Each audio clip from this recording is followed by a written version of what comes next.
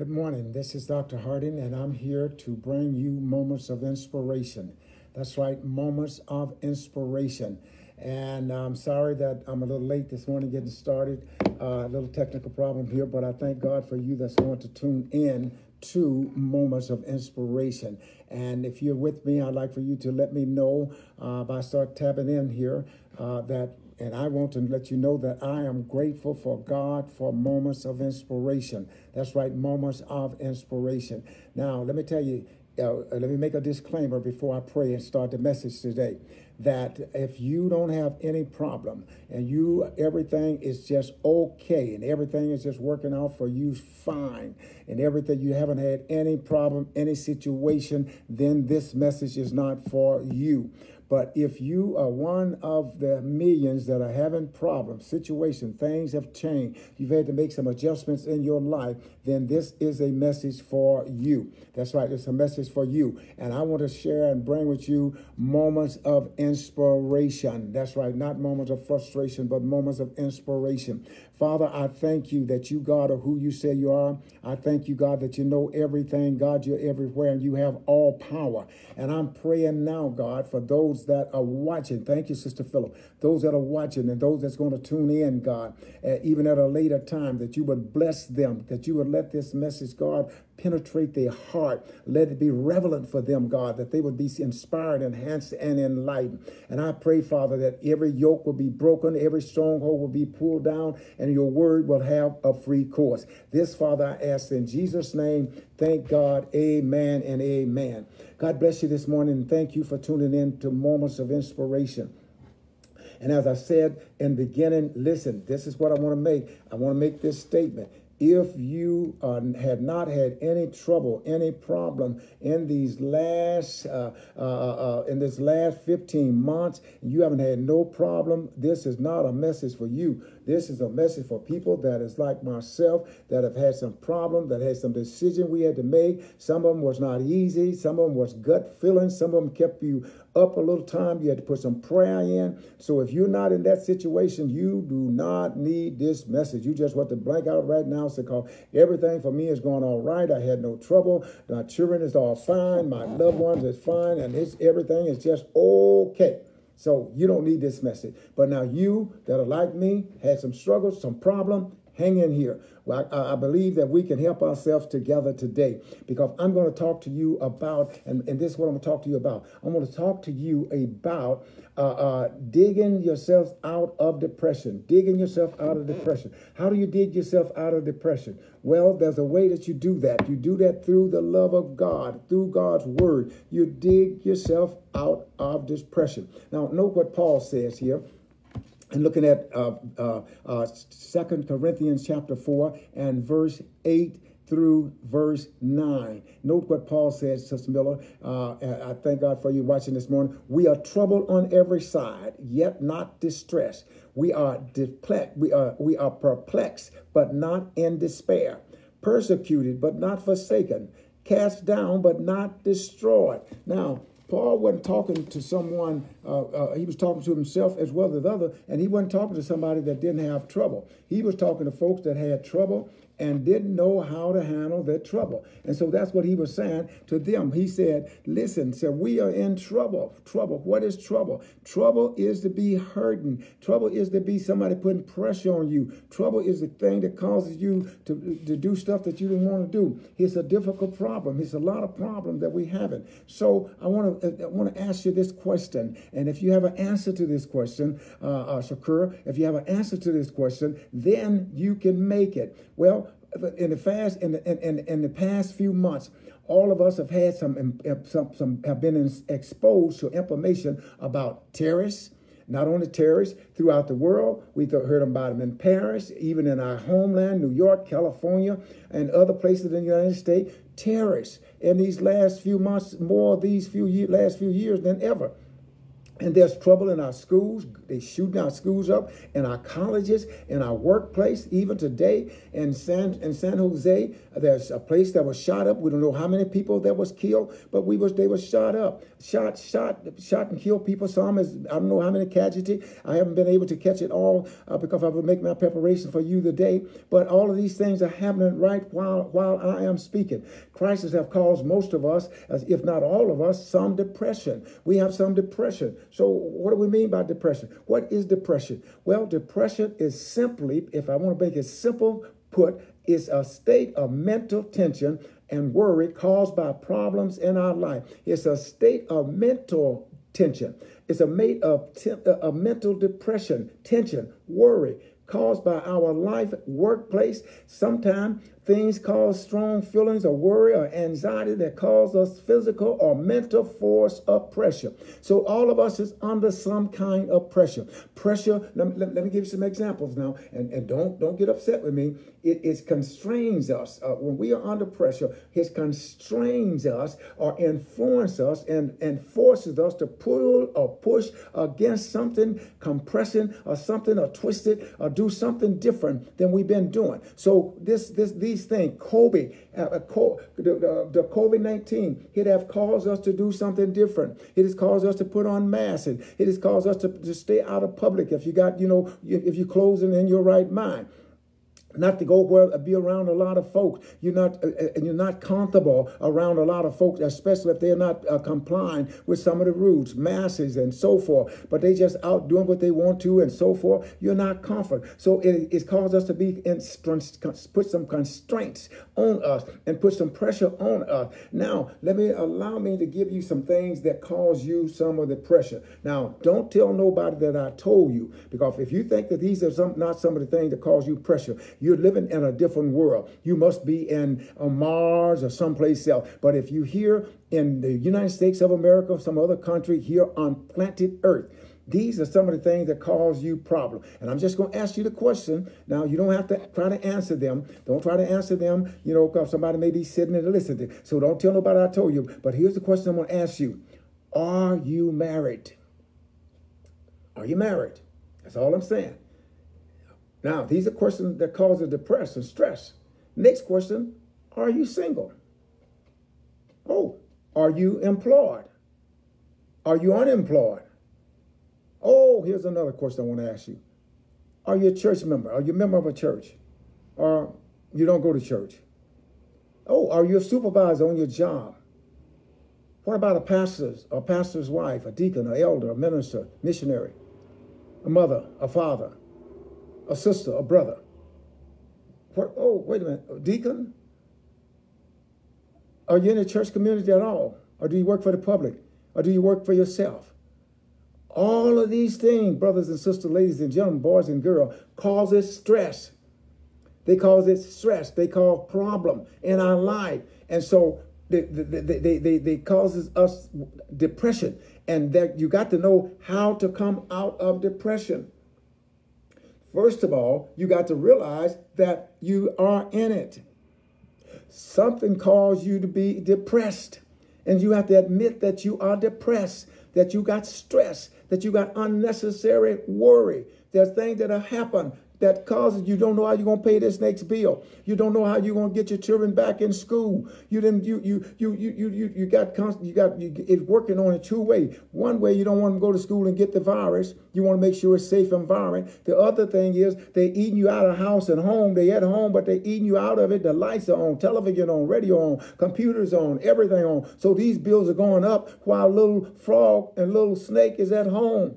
And so that got you trouble. That caused depression. Lord, help me here. That caused depression. And so that caused stress. That caused you to be trouble. And so what happened? I'm going to give you a good example of when stress comes and what happened in stress. Now, Elisha, a man of faith, a man of God, a man that was doing the work of God, and he was doing the work of God under, my God, miracle. He said to God, he said to the people, I want you to choose who is God. I want you to build an altar. And if the God that answered by fire, he is the God.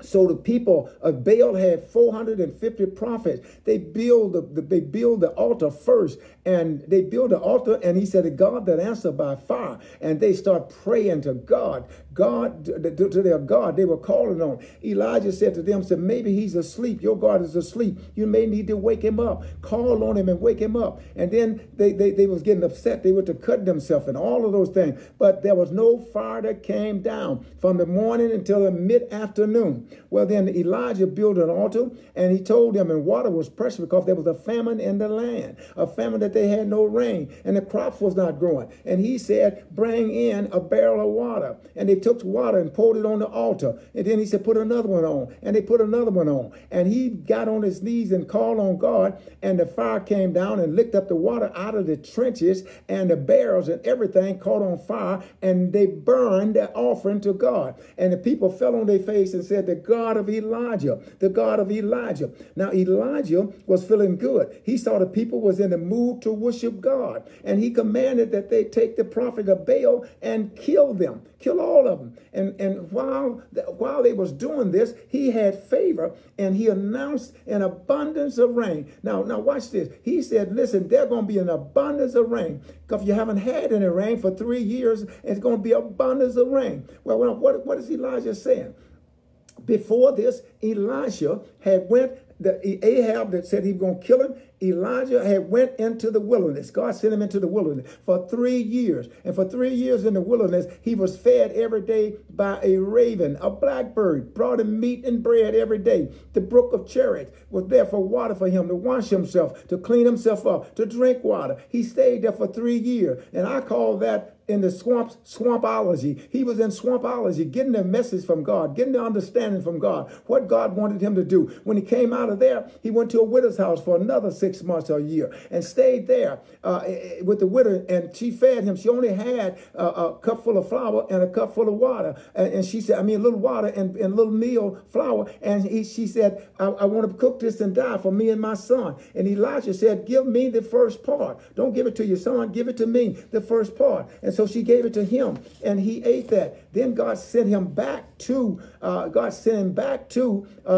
Jerusalem, Israel. He sent him back there to talk to Ahab, and to tell Ahab to bring his prophet in. And his prophets could not bring down fire from heaven, but Elijah prayed, and God brought down fire, licked up the water in the trenches and all over. My God, he licked it up. And these people was happy that God had did that for them. Now, Elijah was thinking that the people got water, they got God, they are happy for me. It's going to be all good now. But let me tell you something. That's a dangerous place to be in.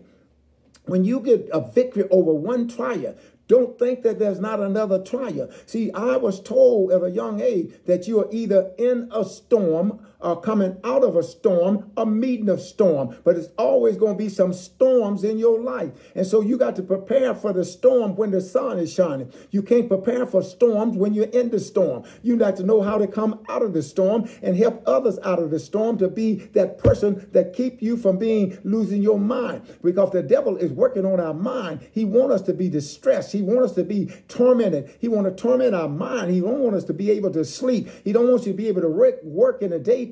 He don't want you to be able to sleep at night. He want to give you trouble on every side. So Elijah thought that it was a calm time now. I've been in the wilderness for 3 years. I've been with the widow's house for half a year. It's 3.5 months. 3.5 years I've been out. Now I come back. They saw God send the fire down from heaven and lick it up out of the trenches and the barrels and the burn on the altar. They would be happy for God now. But Jezebel, he had killed those prophets. And a word came from Jezebel and said to Elijah, "Elijah, tell him by this time tomorrow, he's going to be the same as my prophet that he killed. I'm going to kill him." Now, I want you to think about something.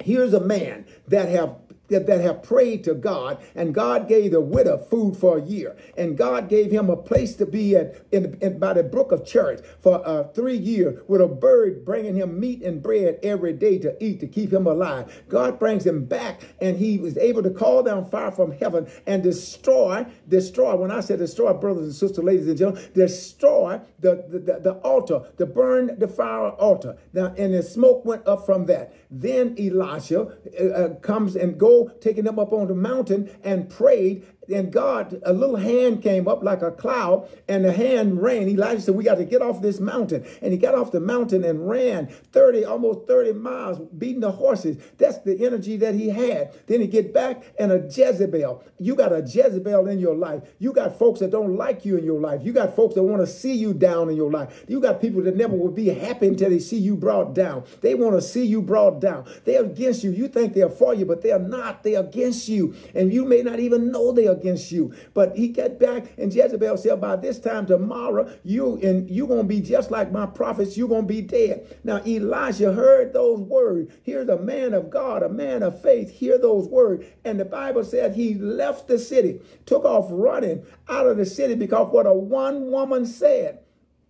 Now, how do you handle that, Sister Dale? One woman tell you that she gonna have you killed. You done killed 450 prophets killed. You done had heaven to send down rain and fire, and then you run from what one woman said. Well, I asked God about that. I said, God, what happened? What happened to Elijah? Why didn't Elijah use his faith on Jezebel? Well, let me tell you something. Here's what some of us have. We sometimes take all of our faith and put it on one problem, and not thinking there's going to be another problem. And so he had put all of his faith on getting the drought in the drought, to getting water back for the crops, getting the favor of God to destroy the prophet, getting the favor of God to move out the evil. But he did not. At that time, he became relaxed after the rain, and he did not think about that Jezebel was going to come after him. So that was not in his program. He was not in his program. So there's a whole lot of things I want to tell you that didn't happen to us. You know why it didn't happen to us? And I've told this story several times, many times I've told it, but it's a revelation to me.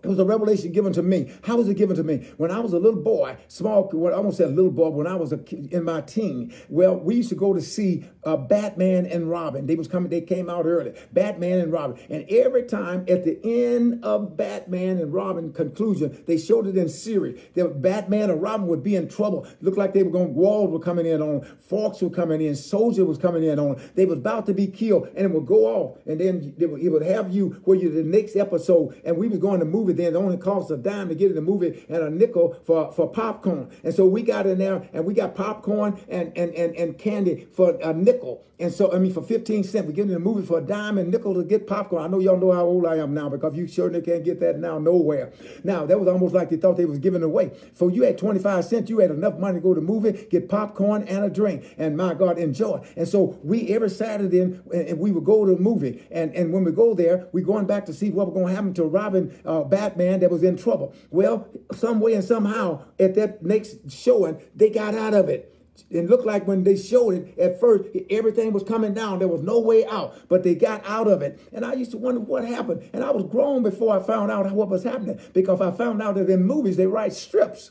That's right, they write strip. And so they have to follow the strip. And the reason why Batman or Robin didn't die, it wasn't in the strip. And the reason why that you and I are still here, we have not in this, not in God's strip. God have not wrote us off yet. We're still life, live, justice, peace, and honor, and confusion and persecution. God still have it in our strip. And he knows how we're going to come out. He know the end before the beginning. Just like the producers know the end before the beginning. God knows our ending before our beginning. So what we need to do then, how do we get out of this? Depression is always caused by unexpected things.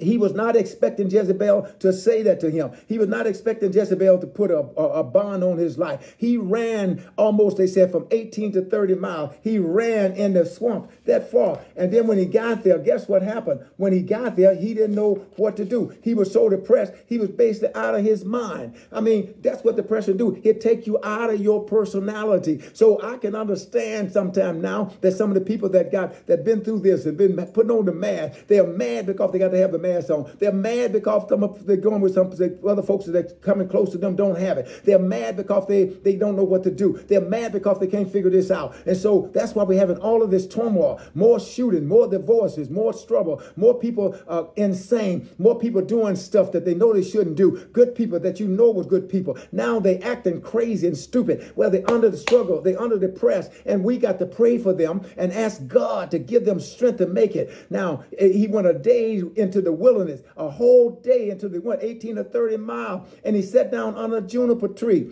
And when he was tired, he was so tired and that he couldn't even recognize his life. He didn't know what was going on. An angel came and touched him. And the angel touched him and said, "Get up, Elijah." And he got up, and the angel prepared him a cake and gave him some water. He ate the cake and water. The angel did it again. And you know what? Elijah didn't even realize that the angel had did that. He was so far out of himself and so depressed and so down in his life. He didn't even know that this angel had did this. He didn't care. And matter of fact, he went to praying to God that he would die. Let him die. He done did enough. He didn't want to be in this struggle. Let him die.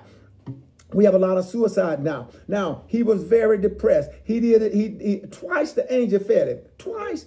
An angel feed you? You show up and an angel feed you and you don't recognize an angel? You know, if you see something strange, you're going to get that some fear come in. You might run. You might do anything. Try to hide. He didn't. He was distressed. He had that pressure on him. There's no medicine that could have helped Elijah out of his depression. Any man-made medicine would have made him, only thing made him sleep more or kept him awake, it slowed him down in his motion, but that was not a cure. Only God can bring us out of some of our depression, or some of the states that we are in. Only God can do it. And so we need to get back to God. Now, God therapy was to feed Elijah before he gave him any instruction. He couldn't send the angel there with instruction, and the man was hungry and the man was tired. So you can't talk to tired people like you can refresh folk. You got to get people, in a refreshing state to talk to them. That's why sometimes, a husband and wife, one is tired, one is confused, one is angry, one is disturbed, and you're trying to talk and have a decent conversation or trying to get a point over. Then let some rest. Let's set a time when we both are feeling well, when we both get our minds together with God and we can talk to each other. But if we're blaming and naming game is not going to help us. We got to make sure that we're in confidence with God. Some of you now that in this pandemic, you and your wife and your husband and spouse and your friends have broken up or not getting along because you're in distress and you don't know what happened. But it's the problem that's coming in daily. The stress of the children, the stress of money, the stress of confusion, the stress of the mass, the stress of what you're hearing every day on television. All of that you're taking it in, and you take in so much and it's pressing you down. You got you weighted down now and you don't know how you're going to do it. Now, finally, I want to end this up that Elijah, after he got the food, he ended up in a cave.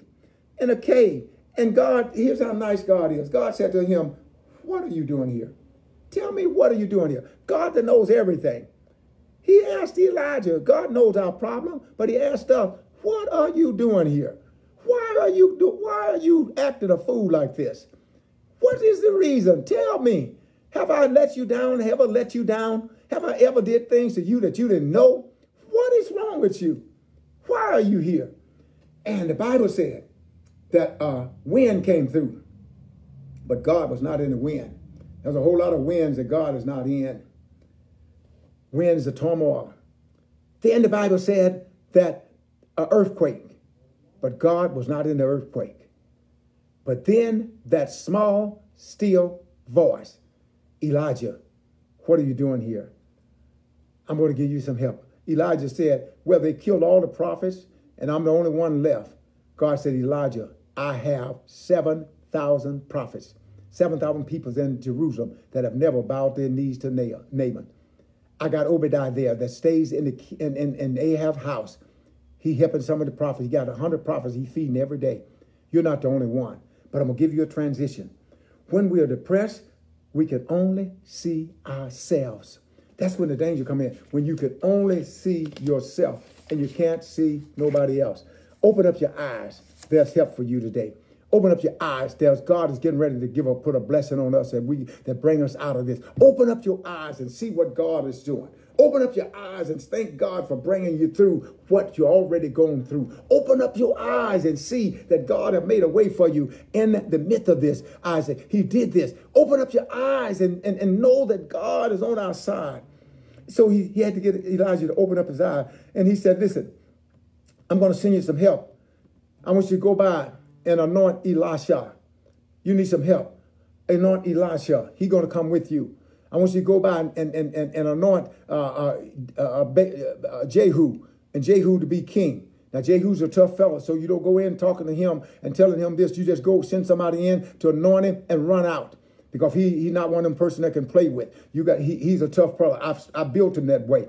I'm going to stop Jezebel, and I'm going to do that. And this is what God is saying to us. I'm going to bring you out of your distress. I'm going to bring you out of it. How's I'm going to bring you out? I am the Lord that is in every place at all time. I am God that knows everything before things happen. I am God that brought you out of the turmoil that you was in the first place. I'm the God that created heaven and earth. I know your Jezebels. I know your crooks. I know your ups, and I know your downs. I know your ins, and I know your out. Stop running from the devil. I know you've been depressed, but I want you to understand something. Behind every cloud, the sun is still shining. You just can't see it. But if you get in the right place, stand still and know that I'm God, you'll see the sun beaming through. And when the sun beams through, it burns up the cloud, or the wind blows the cloud away. And there's a wind of the Holy Ghost coming through. And that Holy Ghost is going to blow away some of the junk and stuff that the devil have put in and brought into our life and had us then depressed and had us then struggling, having us thinking that we can't make it. But I stop by to tell somebody we can make it. You ought to post this and let somebody know they can make it. Get up off your knees and start thanking God for bringing you out. Start thanking God that it is well. Start thanking God that I know that some way and somehow I'm going to make it. I know you have already brought me out of this. I know that all the stress and all the pain that I've been through, joy comes in the morning. That's what David said. Weeping just may endure for a night, but joy comes in the morning. I'm telling somebody that listen to me now,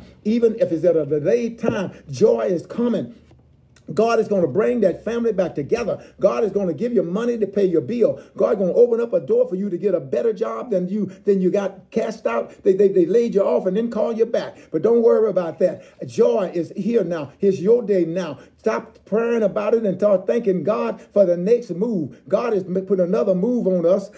Sister Robert, that she put another rule on us that we got to shift to get it. We got to stand in the place and stand still and know that God is working. Stand still and know that God is the God that's going to bring us out of this depression. We're going to come out with more than we had. We're going to come out looking better than we did. We're going to come out like the Hebrew children came out of the fire. Their clothes were not singed. There was no smelling of smoke on them. We're going to come out like Daniel did with the lounge. In the lounge den, there were no bite marks or no stretch marks on him. He didn't even smell like lounge. He didn't smell like he'd been in the fire. They didn't smell like they had been in the fire. They came out with joy. They came out with peace. They came out with happiness. You're coming out of this healed. Your mind is going to be healed. Your body going to be healed. Your soul is going to be healed. Things are getting better. And my God, I believe with all of my heart that our best days are yet in front of us. We come through the storm, the hell, the high water. But God said, if the devil come in like a flood, I'll lift up a standard against him. So let's rely on God. Let's stay with God. Let's give God some praise for what he's doing. Let's give God some glory for what he's doing, because God is on our side. God bless you this morning.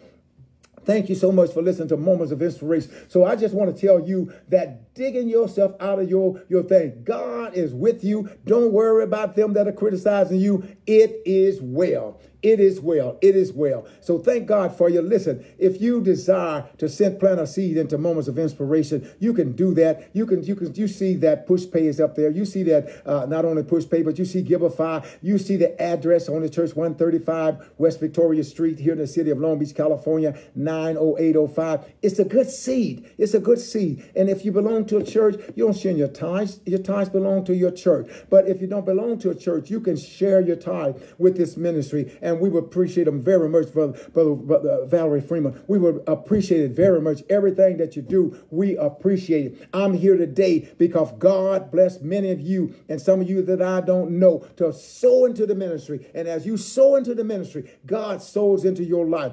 You don't give for just to be given. You don't give because I'm giving because I got this or that. No, I'm giving because I'm planting in God ministry. And every seed you plant in God ministry, when you plant it out of your heart, it's coming up. Whatsoever a man soweth in your garden, that's what's coming up. You can't plant peas and expect cucumber to come up. No, you planted peas, they coming up. You planted rice coming up. You planted blackberry coming up. And you plant money's coming up. That's right. That's what you got to reap what you sow. Whatsoever a man soweth, that's what he should reap. And I thank God for you today. Let me pray. Father, I thank you. There may be somebody watching me and not saved. You don't know Jesus and they would grow thereby. In that name that's above every name, our Lord and our Savior, Jesus Christ. Thank God. Amen and amen. God bless you, and thank you so much for tuning in to Moments of Inspiration this morning with me. And if the Lord said the same, I will be back next Wednesday, same time, with some more moments of inspiration. Until then, have a blessed day, and may God best be yours. God bless you.